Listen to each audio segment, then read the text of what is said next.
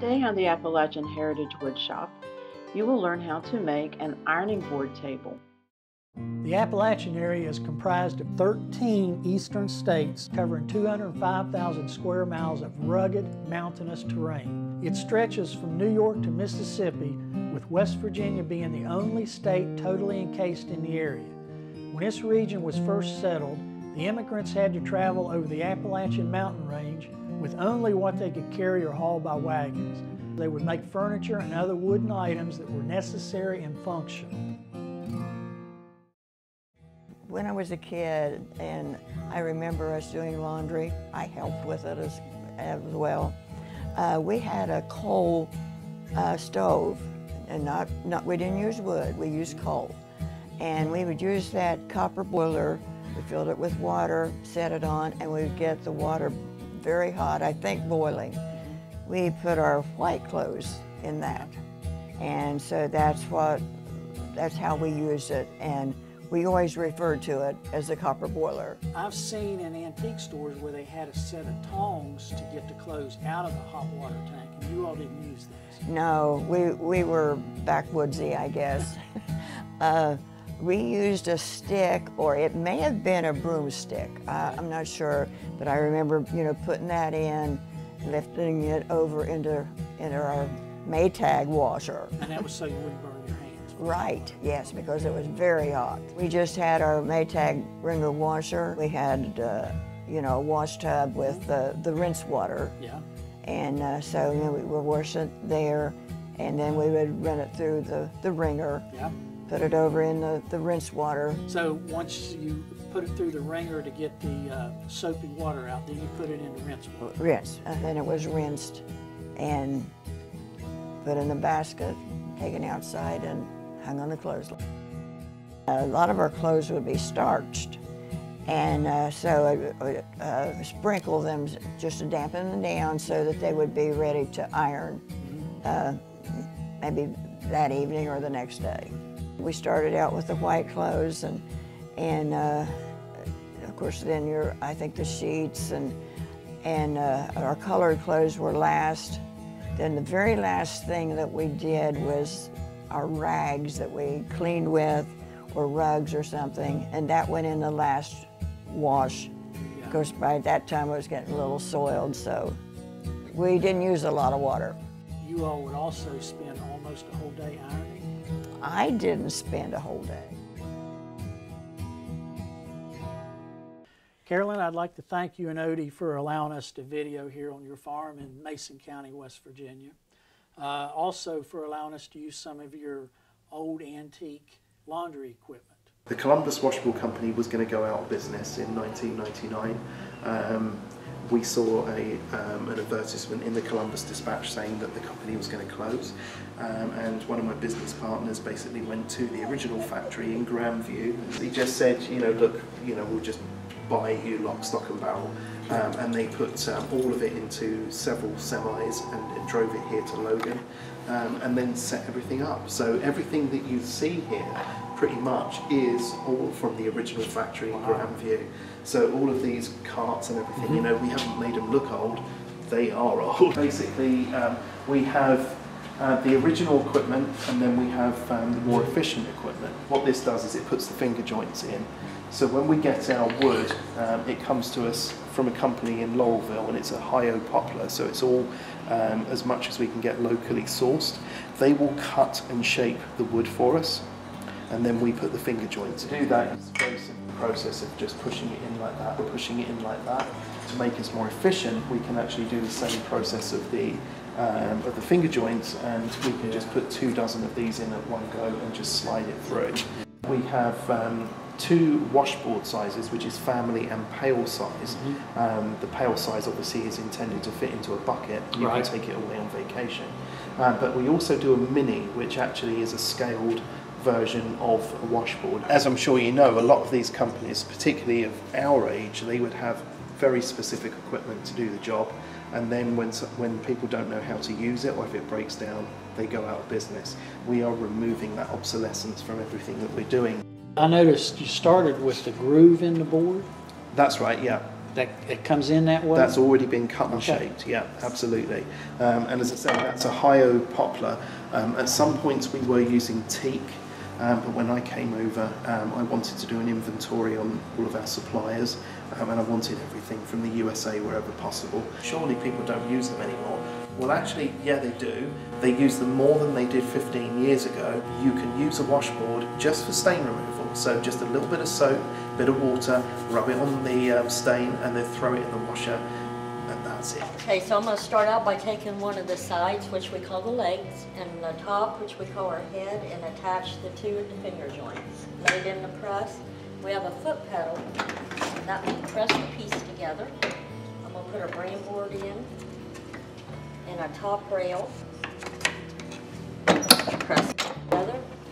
Put a piece of metal in, and a bottom rail.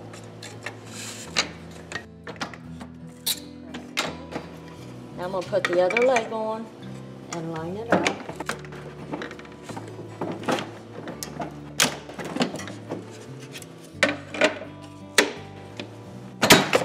Now I'm going to tap my finger joint in.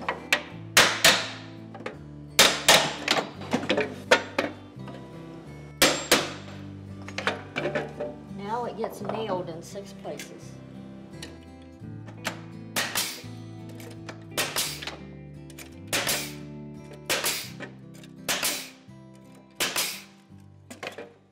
And that's all there is. It doesn't matter if you're using hand tools or machinery. In woodworking, you need to know how to safely use your equipment. When creating dust, make certain you have good cross ventilation, a dust collection system, or a dust respirator. If you're applying a finish, please use a NIOSH approved respirator for that particular chemical. A good set of hearing protection is necessary to protect your hearing. And of course, eye protection is a must. Today, in the Appalachian Heritage Woodshop, I'm going to be converting an ironing board to a coffee table.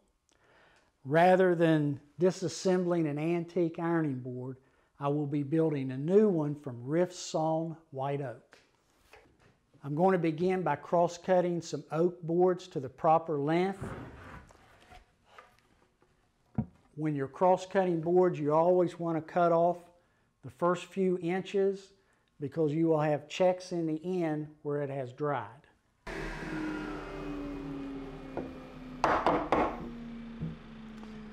When you cross-cut an end, it's good to pound it on a surface, and that'll tell you if there's any checks, and if there is, you'll need to cut more off. This one's good. You also need to check and see if the board has any cup to it. If it has a cup, you put the concave side down. If the convex side was down, then the board would rock as you're pushing it through the joiner.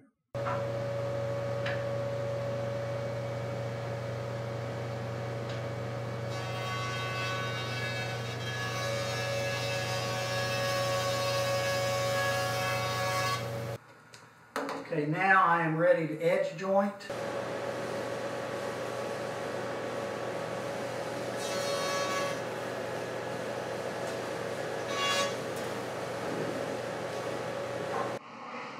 Now that I've jointed one edge straight, I can use it against the fence to rip a parallel edge to the jointed edge.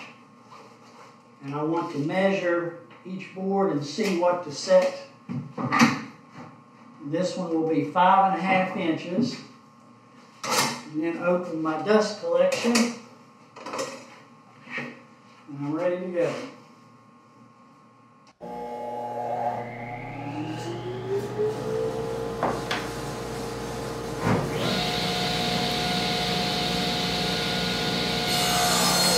I've got all the boards dimensioned, I need to lay them out and get the best grain. We need to spend just a little bit of time and get the grain to where it matches the best. I have plenty of width so I can cut out some of these defects. So I'm looking at the defects. I see a knot here, which I will cut out. I got some black stuff here I don't like, so I want to cut that out. You need to look at both sides of the board. This, I don't like this fungus on there at all. But I think it'll work like that because the ironing board shape will be coming in and I can cut that out as waste. I'm ready to glue up my boards now. I've put a carpenter's triangle on it to mark which face is up and to position them where I want them. And I'm deliberately having this one stick down so I can cut this knot out. And I've got this bad place here, and I believe that will cut off when I shape it the way I want. If you can draw an imaginary line at a 45-degree angle from the head of the clamp, where it comes to the first intersection of the two boards, that will show you where the clamp pressure is for that clamp. You want to position the clamps so that you have even pressure all along your joints. That will determine the number of clamps as well.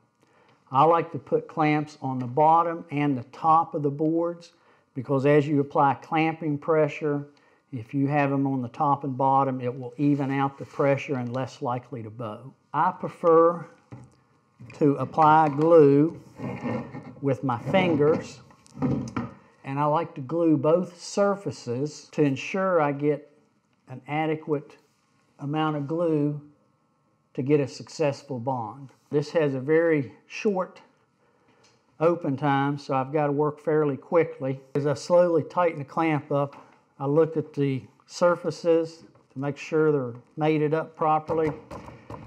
And this is one of the big advantages of K-clamps.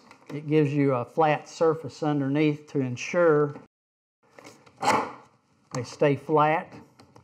And if you've jointed the boards properly, you shouldn't have an issue. I've taken this out of the clamps. I've scraped the glue off with the carbide scraper and run it through the planer so it's dimensioned the way I want. Now to get the shape that I want, from this end I come in 3 inches, set my compass at 3 inches, and make an arc. And then from there I come down 22 inches and square across. And then it's just a matter of connecting the 2 points and drawing a straight line. So now I need to cut this shape out right here. For this application, I'm just going to use the jigsaw.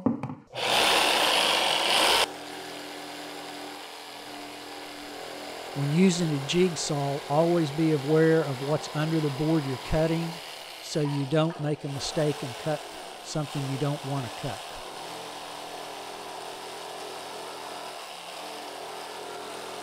What I need to do now is reposition it. The end of the ironing board, instead of having it square, it looks too abrupt.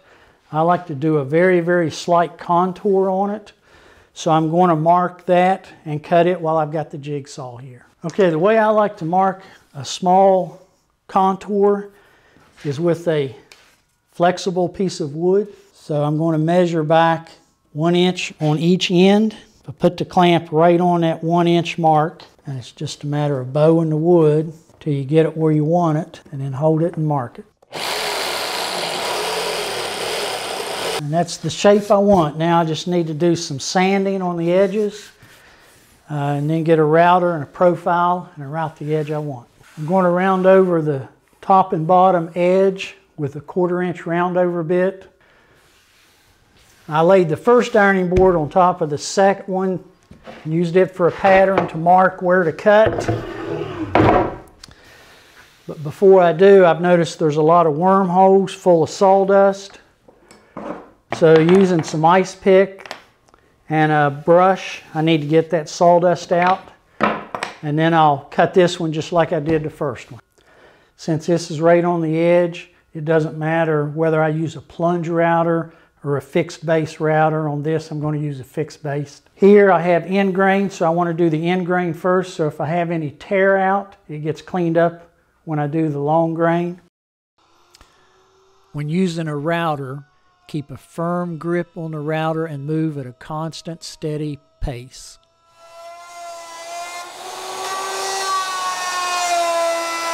Now I need to cut the bottom of the washboard legs at 55 degrees so that I can use the washboards as a spacer between the top and bottom of the table.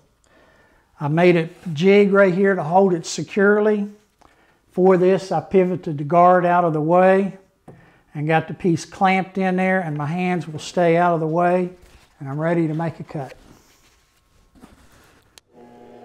When using a large item like this on a sled, I like to clamp it in place so it cannot move. And remember, keep your hands out of harm's way. To attach the washboards together, a biscuit 20, 10, or 0 size is too large. So I'm going to use an R2, which is the size you usually use for a picture frame. I've already got my mark there. I'm going to start with a block like this. Cut it, drill the center hole, and end up with one like this right here. Use a chisel to turn a block of wood perfectly round. Use a set of calipers to get the proper diameter. Mark the top of the bun foot. And here you can see I had to change for a smaller chisel to get the shoulder on the top of the bun foot. Be sure and round over the edges. Get a nice contour.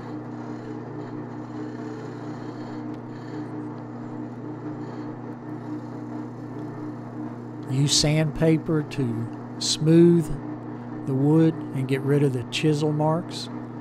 Be careful that the sandpaper doesn't grab and pull your hand into the lathe. I like to burnish the wood with sawdust after I've sanded. I used a template and a propane torch to burn the wood. Okay, the finish is dried on my washboard coffee table. Now I'm going to go ahead and assemble it so you can see how it goes together. I'm going to start with the bun feet. They just screw right in to the threaded inserts.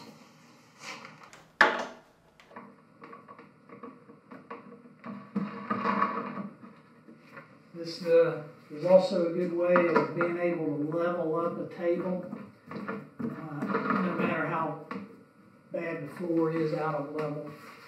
Now I want to install my washboard.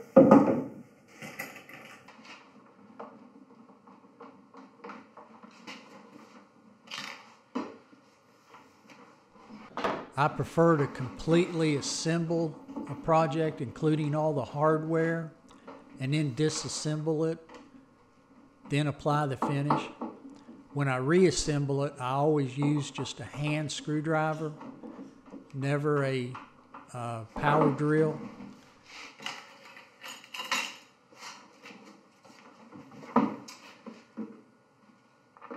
Put everything together before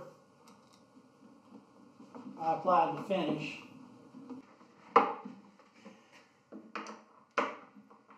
I put everything together and then took it apart and then applied the finish. So now putting it together, I prefer just to use a hand driver and not an electric driver. That way I don't over tighten them. If you do use an electric driver, make sure you use the clutch.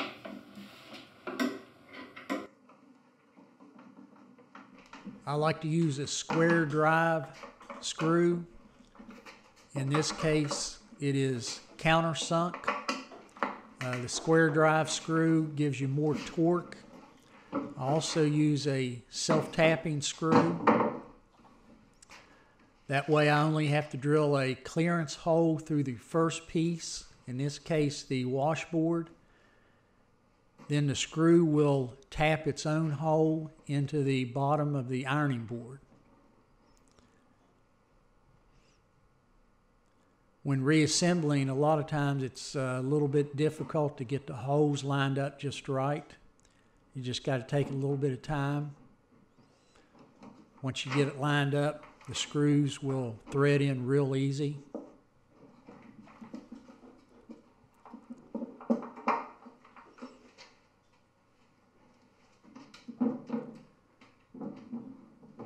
When inserting the screws, I like to tighten them till you hear the wood creak.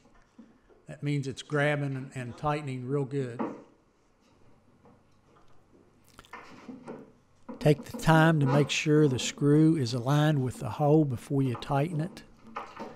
It's wise to align all the screws before you tighten any of the screws. Then go back and tighten all the screws. Of course, you got to make certain that the screws are not too long so they don't protrude out the top of the table. It'd be terrible to get this far along in the project and have the screws stick through the top. You can see a slight gap between the base and the top. With the clearance hole in the base, this will allow the top to pull down tight to the base. Now you can hear the screw grabbing and pulling the wood tight. In this case, the washboards will flex enough as the top of the coffee table expands and contracts. So I'm not concerned about the wood splitting or cracking. After all the screws are installed, go back and tighten all of them, and you can hear the wood creak as it gets tight. There you have the oak washboard coffee table. Thanks for watching the Appalachian Heritage Woodshop. For more information on today's project, go to AppalachianHeritageWoodshop.com. Be proud of your Appalachian heritage.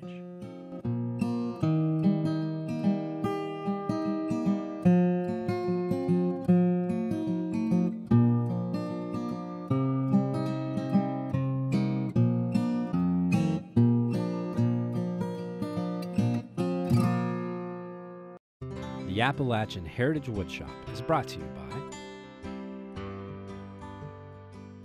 Christian Internet Services, common sense internet marketing and web design. Our internet marketing commissions are based on results.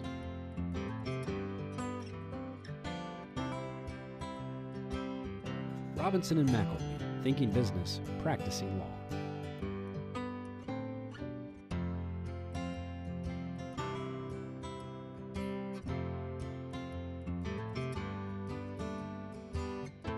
Heritage Farm Museum and Village. Experience the past, appreciate today, dream for the future.